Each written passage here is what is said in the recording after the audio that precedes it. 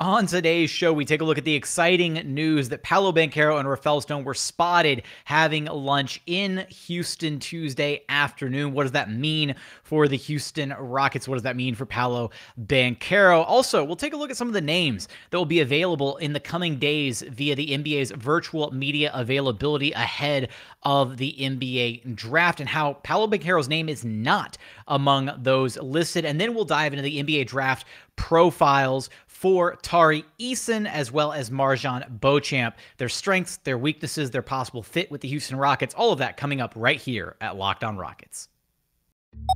This is Mission Control, Houston. Ignition sequence start. With the second pick in the 2021 NBA Draft, the Houston Rockets select Jalen Green.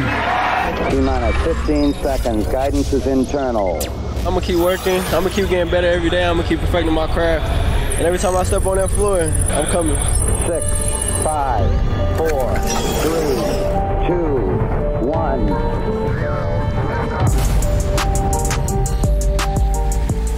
What's up, and welcome to another edition of Locked On Rockets, your daily podcast, home for everything Houston Rockets basketball. As always, I'm your host, Jackson Gatlin, native Houstonian and credentialed media member. I'm also the host of Locked On NBA Mondays, host of the State of the Rockets podcast, as well as the founder of ClutchCityControlRoom.com. Be sure to follow along on Twitter at JT Gatlin, and the show, of course, at Locked On Rockets. As always, we appreciate you for making LOR your first listen each and every single day. Now, free and available, all platforms, all that good stuff. Apple, Spotify, Google, YouTube. Check us out on YouTube. Leave a comment. Those are always amazing.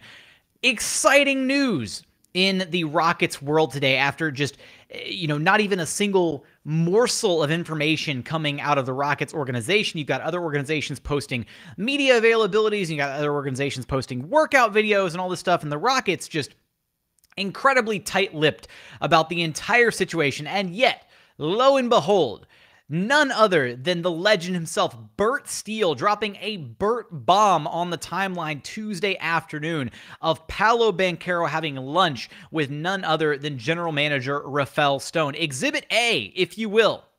Boom, for our YouTube viewers. It's right there. Look at it. That's Paolo Banchero right there with Rafael Stone. It's incredible. I know these graphics are just blowing you away.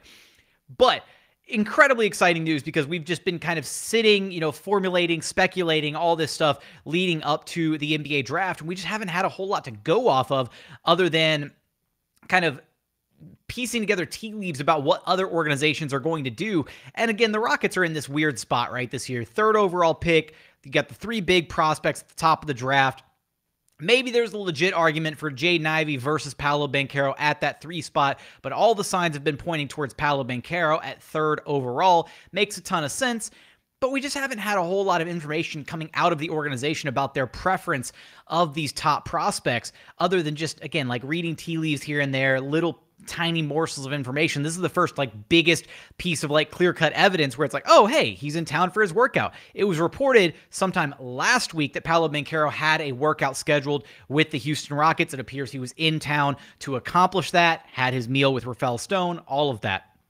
And it's just exciting stuff. It's exciting to see the prospect kind of, being in Houston, seeing him, with Rafael Stone, seeing him, kind of engaged with the Rockets organization the way that we've seen Jabari Smith kind of engaged with the Orlando Magic, Chet Holmgren engaged with the Thunder, Chet Holmgren on social media liking, Thunder players, posts on IG, Twitter, all that stuff. It's one of those where this is our first concrete little piece of evidence about Paolo Banchero to the Rockets. And so it's fun to get excited about. It's fun to see, where these cards are going to fall with the NBA draft almost exactly a week away, which is just crazy to think about. But in addition to the little Bert bomb from Bert Steele, the legend himself, dropped on a Tuesday, no less. It didn't happen at 5:45. Maybe the picture was taken at 5:45, but it was not posted till the timeline until late Tuesday evening. That said, it was very cool to have that kind of, rally the troops, if you will, within the Rockets fandom. Everybody's so excited to see the news, all of that. But Wednesday, we also found out that the NBA released its schedule for virtual media availabilities, pre-draft virtual media availabilities ahead of the NBA draft, which they've done in previous years. They did it last year for all the top prospects. But curiously enough, the only top prospect not currently listed in that group of virtual media availabilities is Paolo Banchero. So why wouldn't Paolo Banchero be doing a virtual media availability, in conjunction with the rest of the top prospects? I mean, Jabari's doing one, Chet's doing one, Jaden Ivey's doing one, Shaden Sharp's doing one, Mark Williams, Jalen Duren, Dyson Daniels, a lot of the top prospects, about 10 to 14 of them, I think, if I'm ballparking correctly, are going to be doing these availabilities, and yet no Paolo Banchero. Now, it's worth noting that in previous years, sometimes these virtual media availabilities, which are scheduled to take place over Thursday, Friday of the rest of this week, as well as Monday and Tuesday of next week leading into the NBA draft, it's worth noting that sometimes these availabilities do get shuffled around, sometimes because of a player's schedule conflicts, whatever. They maybe cancel one or they add one. And so maybe it's just because Paolo Banchero doesn't have a spot in his schedule right now for them to lock in and say, he's going to do this availability at X time. That could be the possibility. If we want to don our tinfoil hats, though, momentarily, and just ever so briefly, maybe it's because he's so confident in the Rockets picking him at number 3 that he doesn't feel the need to do one of these availabilities, right? It's kind of crazy how we look at the differences between last year and the Rockets picking at number 2 and this year with the Rockets picking at number 3 and the prospects that were available to them. And last year, it was readily evident the Rockets favored Jalen Green, leading up to and including the final moments, the final days before the draft actually took place. However, there was some of the speculation about the Rockets, aggressively pursuing the number 1 overall selection to maybe take Cade Cunningham number 1 overall if they could convince the Pistons to trade down one.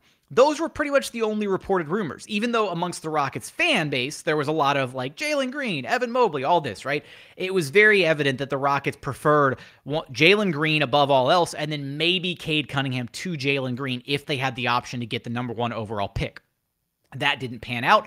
And so you had situations like Evan Mobley refusing to work out for the Houston Rockets because they had, expressed so much interest in Jalen Green that Evan Mobley was like, you know what? I'm not even going to bother working out for you guys. I know I'm probably going to fall to Cleveland at number 3. That's all she wrote, right? This year, similar kind of situation, right? Where you've got Jabari Smith, who knows he's a lock to go 1 or 2, so hasn't worked out for the Rockets. You got Chet Holmgren, who feels like he's going number 2 overall. You got Powell. I mean, it's just curious to see how this year there's less of it, even though all signs point towards Paolo Banchero at number 3, it feels like there's less just outright belief of, yeah, that's exactly how things are going to shake out, right? Because maybe there's still that slim chance that OKC throws a gigantic wrench into the situation by, reportedly they're incredibly interested in Jaden Ivey. It'd be, I think, insane if Sam Presti to take Jaden Ivey at number 2 overall, but Sam Presti, right? He's an outside-the-box kind of thinker. Maybe he thinks he can reach a couple spots and take Jaden Ivey. Maybe the Thunder managed to, trade up and aggressively pick up, the 4th or 5th overall pick from the Kings or the Pistons and make a play for Jaden Ivey that way. But there is reported interest from the Oklahoma City Thunder that they are very interested in Jaden Ivey. And what does that do if you're the Houston Rockets? If you're sending all these signals to Paolo Banchero that he's their guy at number 3, if he's the guy that the Rockets want to take at number 3, and then suddenly Chet Holmgren, even if it's like a 1% chance, is on the board at number 3, would you be the team that passes on Chet Holmgren to take Paolo Banchero?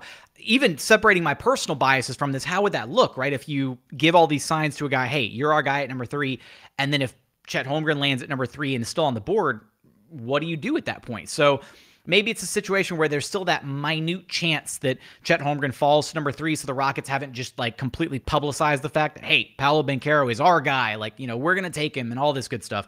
I think all the signs are pointing that way. It's like a 99.898% chance that it happens at this point.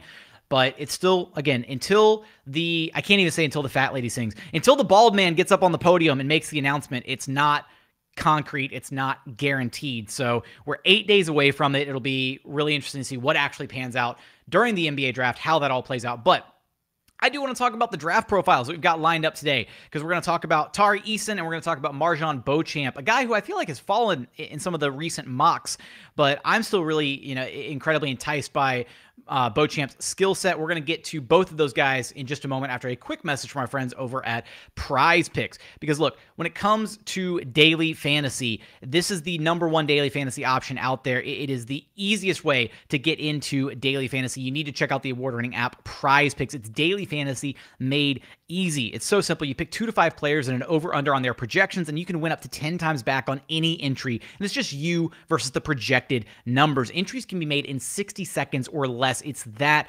simple. Prize Picks is safe and offers incredibly fast withdrawals. You can use the award-winning app on both the App Store and Google Play. And for a limited time, Prize Picks has an exclusive no-brainer of an offer for all of our listeners. Listeners get $50 for free if a player in your first Prize Picks entry scores just a single point. All you have to do is use promo code NBA. That's right. This is an exclusive offer available to Locked On listeners only. Sign up today and use code NBA to get $50 for free if a player in your first Prize Picks or an entry scores just a single point. Prize Picks is daily fantasy made easy. And continuing on here at Locked On Rockets, your daily podcast home for everything Houston Rockets basketball. The Ultimate NBA Mock Draft starts June 16th with over 50 insiders. Nothing equals the Ultimate NBA Mock Draft. The Locked On NBA Big Board draft experts plus the Odyssey insiders. First pick is June 16th. Search the Ultimate NBA Mock Draft and follow now so you don't miss out on a single pick. Wherever you get your podcasts, Apple, Spotify, Google, check them out. Be sure to tune into the Ultimate NBA Mock Draft. Now, let's talk a little Tari Eason here, who is my favorite #1 prospect for the Rockets at pick number 17. There are a number of mock drafts that have Tari Eason falling to the Houston Rockets at pick number 17, which ultimately I thought that the Rockets may have been, kind of forced into a position where if they were really interested in Tari Eason, having to possibly trade up to acquire him. But if he is on the board at 17 and the Rockets don't select him, I will be distraught because I'm incredibly excited by him and just his versatility at the NBA level, what he's going to be able to bring. I think he could very easily be a high-level difference maker type role player, and just his calling card is going to be defense at the NBA level. But truly, let's run through some of his numbers. So he's about 6'7" without shoes on, probably a little bit taller than that in shoes. So I'm just going to say a 6'8" frame in shoes, 7'2" wingspan. So he's got absurd physicals, weighs about 220 pounds. He's got the agility, the foot speed to stick with smaller, faster players. He's got the size and strength to deal with stronger, bigger players. I think it gets overblown quite a bit using the phrase can defend 1 through 5. Tari Eason can probably legitimately defend 1 through 5. Like he has the physical gifts to guard positions 1 through 5, which is, again, I think it gets used way too often. And across NBA players trying to decipher, oh yeah, this guy's an all NBA caliber defender because he can defend 1 through 5. I think Tari Eason has the physical tools to actually be able to accomplish that. He has a high motor, constantly hustling on the floor. He's a great on-ball defender, great when it comes to off-ball defense, probably one of the best off-ball defenders, just general defensive IQ awareness in his class. And then when you look at just his offensive side of things, he's a great interior scorer. He's able to get it done right at the rim, and he's a reliable three-point shooter. So we run through his numbers really quick. Averaged about 17 points per game, shot 37.1% from 3, just under 7 rebounds per game, about 2 steals and 1 block per contest, constantly playing passing lanes, constantly getting steals, racking up blocks, just one of the best defenders in this draft class, and that is absolutely going to translate to the NBA level. And so you package that with a guy who's already got a relatively reliable three-point shot, and that makes him an incredibly enticing prospect for the Rockets at pick number 17. Now let's bring up his shot profile here because his shot profile is a little weird. Now again, great interior scorer, great right at the rim. Not so great in the mid-range. So when we look at his actual numbers, he shot 69% right at the rim. Nice. His mid-range numbers are pretty atrocious. And then we get out to his like if we break down his mid-range numbers, let me just make this nice and simple for us. 32.1% from the mid-range, and then we go all the way out to three-point range where he was absolutely on fire from the top of the arc. That's where he did most of his damage. In fact, he did a majority of his three-point damage from above the break threes. He shot just 0% from the left corner and only 2 of 5 for 40% from the right corner, but very few attempts from either of the two respective corners. At the top of the key, he shot 48.3%, 14 of 29 attempts at the top of the key. From the right wing, shot 5 of 14 for just under 36%. And then from the left wing, he shot 30.5%, just 7 of 23 attempts from there, which brings us to our total three-point percentage of 37.1% for Tari Eason.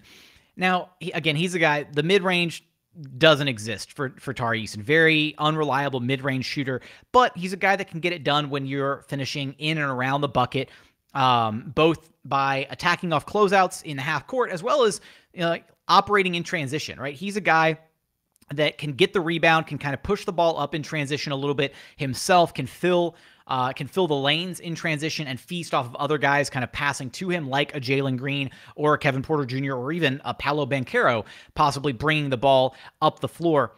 Offensively, again, he's going to be able to space the floor. Offensively, he'll be able to feast off of those transition opportunities. He's got enough, I guess, ability, coordination with the basketball in his hands to kind of drive and get to the rim himself. His dribble is a little kind of wonky. Like, it's not the prettiest dribble ever, but it's effective, right? You put a bigger, stronger player on him to check him, and he's going to be faster than them at beating them off the dribble, getting to the rim. You put a smaller, quicker player on him, he utilizes his size and strength effectively enough to be able to overpower smaller guys. So much so that this is a kid who averaged a ton of free throws this past season, 5.6 free throw attempts in just 24 minutes of action. Basically one of the highest free throw rates in all of college basketball. He knows how to get to the rim, how to draw fouls, how to be effective in that regard. And he increased his shooting percentage to where you really like the fact that he's able to get to the free throw line. He shot 79% at the free throw line as well as the 37% from three. So he's got a quality shot with him offensively. Again, this is a guy who's going to live and feast above the rim. He's a guy that you can, conceivably play at the 3, at the 4. He could play small ball 5. There's a lot of versatility to where you place him, because he's going to be, at least defensively, can guard almost any position on the floor. Offensively, he fills the exact need of a traditional 3-and-D type wing player, but he's got some legitimate size, can play some small ball 5, in a pinch if necessary, depending on a mismatch, or depending on a matchup, I should say. And then he's got a little bit more there where there's maybe some untapped offensive potential where, again, right now, a majority of his game is kind of as a slasher, not necessarily like a guy that is going to go ISO one-on-one, you give the ball to, and he's going to break down defenders on his own. But off the catch, right, have him stationed out of the three-point line, off the catch, attacking off closeouts, that kind of thing. And then feasting in transition is going to be mainly his offensive calling cards, at least right away. Now, when we look at the downsides to Tari Eason, I would say that at times, both defensively and offensively, he managed to foul out of 6 games at the college level, which is kind of absurd. Just shows that he's being aggressive. That's not necessarily a horrible thing. Very aggressive defender, very aggressive player on both sides of the basketball, but at times can be a little tunnel vision, can kind of, tuck his head down and just barrel through defenders. Not necessarily looking for the pass, looking for the right read, looking for the best way to finish. So I think at times he can be a little bit careless with the basketball, and maybe a little over-eager when it comes to trying to play make or facilitate for his teammates. Some bad passes, some bad decision-making at times offensively with the ball in his hands. But I think he's a guy, again, you put him in the right role, he'll understand how to fulfill that role offensively, not being asked to do more than what he's currently capable of. The other area of his game offensively that does give me kind of some pause for concern, even though the three-point shot, looks good on the numbers, it's a really low release point. It's not quite like a push shot from his chest, but he has an incredibly low release point for his just overall jumper, for especially, again, for his three-point shot. That leads me to be a bit concerned, right? Because it could very easily be blocked at the NBA level. Guys can contest it a lot easier if that jumper's low and in front of his face, rather than being high and above his head at the release point for his jumper. So, definitely some areas to be a little bit concerned about. I do think that, overall the pros for him far outweigh the negatives in his game. Again, I do think there's maybe some decision-making stuff there, at least offensively. I think defensively, the decision-making is pretty solid. The inherent, defensive IQ and awareness and just the defensive instincts jump out at you when you watch him play and you see the success that he's had on that side of the basketball. The offensive instincts need to be a little bit more refined, a little bit more polished. But again, I think he's a guy who he stays in his lane, spot up three-point shooter, attack off closeouts, attack in transition, that kind of thing. He's going to have a lot of success right away at the NBA level just doing those things offensively. So I love Tari Eason. I think he's an incredibly enticing prospect. I think he's the guy that I want the Rockets to pick number 17 overall if he is on the board. But with that, I do want to talk about one more prospect here coming up in just a moment. MarJon Beauchamp playing for the G League Ignite. We're going to get to him in just a moment after a quick message from our friends over at BetOnline, because BetOnline.net is your number one source for all of your sports betting stats and info. Find the latest sports developments, news, and odds, including this year's finals odds, NHL, hockey, conference finals, Major League Baseball, and of course, the latest fighting news from MMA, UFC, even boxing. BetOnline is your continued source for all of your sports wagering information, from live betting, esports, the NBA draft, and more. And speaking of the NBA draft right now, BetOnline has extended their odds for the first round of the NBA draft. Right now, you can take a look at the odds for who the Rockets will select with the third overall pick in the 2022 NBA draft. Paolo Banchero, the odds-on favorite at minus 600 to go number 3 overall in this year's NBA draft. You got Chet Holmgren at plus 1,000, and then Jaden Ivey at plus 1,200. So even Chet Holmgren, a more likely candidate to go number 3 overall than Jaden Ivey. So for all of that and more, head to their website today or use your mobile device to learn more about the trends in action available to you. BetOnline, it's where the game starts. And final segment here at Locked On Rockets, your daily podcast home for everything Houston Rockets basketball. Be sure to go check out the Locked On NBA Big Board podcast. Host Rafael Barlow from NBA Draft Junkies and author of the NBA Big Board newsletter is joined by Richard Stamen, Sam Ferris, and Lee Thulin, giving fans an in-depth look at the NBA draft, mock draft, player rankings, and of course, big boards. It's free and available wherever you get your podcasts, wherever you listen to this podcast. Now, I want to go over MarJon Beauchamp here, who is, I think he has kind of fallen off the radar for a lot of people on some of the most recent mock drafts that I've seen. I've seen him drop as far as like late first round in some of these mocks. I've also seen him go kind of late teens, early 20s, give or take. I'm fairly confident he'll be on the board when the Rockets are picking at 17. I think he's a great option for the Rockets at pick number 17. He's definitely not at the top of my list, but for a lot of the same reasons that I'm really enticed by Tari Eason, I'm very interested in MarJon Beauchamp, although I do think that Tari Eason has the shooting ability, which is definitely already a win over Beauchamp, but incredibly, gifted wing when you look at his physicals. He's about 6'6", maybe 6'7", got a 7'1" wingspan. He is going to be a tough, gritty, capable perimeter defender at the NBA level. Another guy who very much could be kind of a defensive ace, maybe a Matisse Thybulle type, great on-ball defense, great rebounder for his size. And what I really love about him and the idea of like kind of folding him into what the Rockets are doing with their young core is he is great playing off the ball, but he's also capable with the ball in his hands. Like having guys who are multifaceted in that sense, where they're not just incredibly one-dimensional offensive style players, is appealing. And I think those are great kind of foundational players that you can really build upon and try to figure out something special with, because he's a guy that can, utilize his ability to play off ball. He sets good screens. He knows how to kind of, slip a screen or, like set a screen and roll hard to the rim and then like finish well, like in and around the paint, because he's an explosive athlete. So if he's able to get, a couple steps going to the rim, either with the ball in his hands, like getting downhill, or if he's just rolling, or if he's operating in transition where somebody else is handling the basketball and he's able to just kind of fill one of those lanes in transition and just crash hard towards the rim and receive a lob or, a quick bounce pass, whatever, he's going to finish at the rim. He's an incredibly gifted finisher in and around the rim. And again, for his size, he plays well above the rim, which is impressive. I think overall, he's a smart offensive player, especially offensively. Again, you can put the ball in his hands. He is a gifted ball handler, a guy who understands how to, operate with the basketball in his hands, kind of has a lot of those guard-like skills, which is, very easy to see when you watch him play. He's comfortable with the basketball in his hands, which you can tell when a player is comfortable with the basketball in his hands versus when they're just kind of like, all right, I can do something with this, but I don't exactly want it in my hands, right?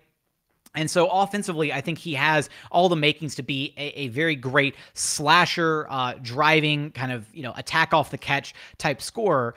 And a lot of his damage is going to be able to be done in transition off of opportunities that he creates by being kind of that two-way force, that tone-setting defender, if you will, on the defensive side, where he forces turnovers, he forces, he applies a lot of ball pressure and creates opportunities for his team where he's able to get out and transition with his teammates and get those easy transition bucket opportunities. The biggest issue with him offensively is doesn't have a developed outside shot. And that's the biggest concern with MarJon Beauchamp is he shot just 24.2% from three in the G League. That is a legitimate, pretty big red flag. But given the versatility of all his other skill sets, and basically you look at his game and the one hang up on his game is the fact that the outside shot hasn't, translated just yet. That's concerning, absolutely. But as he works on that outside shot, as he puts more and more time into it, if he can get that three-point shot up to a respectable percentage, then you're talking about an incredibly high-level role player who does everything that you want him to be able to do on both sides of the floor. And I know that a lot of this same argument can possibly be made about a guy that's already on the Rockets in Jae'Sean Tate. The main difference between these two guys being that MarJon Beauchamp is just 21 and a half years old. So he'll be 22 maybe around the time the season starts, if that. I don't know his exact birth date off the top of my head. So he is a bit older as far as rookies are concerned, but at the same time, significantly less mileage in the sense of okay, this player is probably already who he is at this point in his career. And when you look at his jumper, there's nothing mechanically wrong with it. It's a good-looking shot, great-looking form, great mechanics.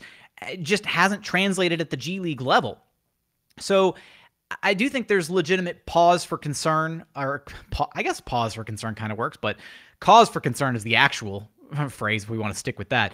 When you look at a guy like MarJon Beauchamp, but I think when you look at what else he brings to the table, a guy with that size, the ability to kind of play the wing, which the Rockets are, I don't want to say in desperate need of wings, but they need some size. They need some guys who they can be comfortable with on the wings, especially the way the NBA game is growing and looking in today's age, where you need guys who are capable of defending multiple positions, who can have the size and the defensive wherewithal to kind of anchor that side of the floor a little bit. They need good, sizable defenders. They need guys who kind of fit the mold of a Tari Eason or of a MarJon Beauchamp, which is why I'm really, again, incredibly enticed by him as a prospect, because the biggest hang up on him, again, is the shooting. And I know that's a pretty big hang up to have, unfortunately.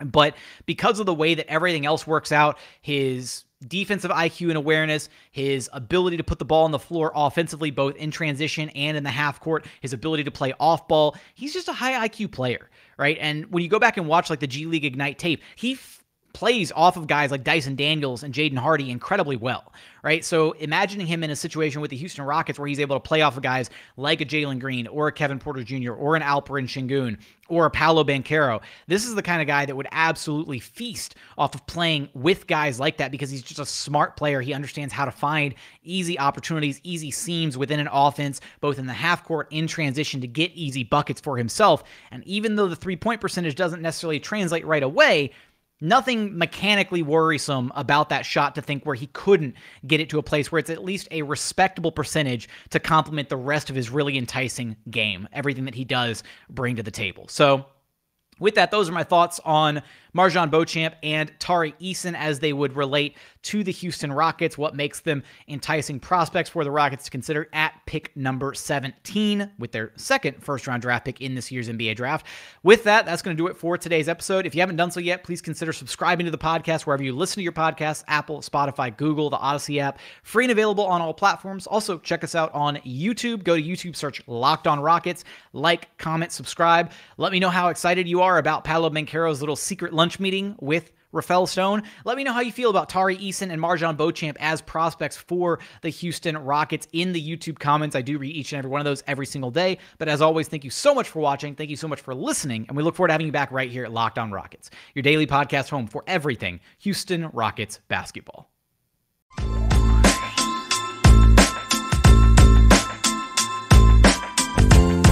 Thank you.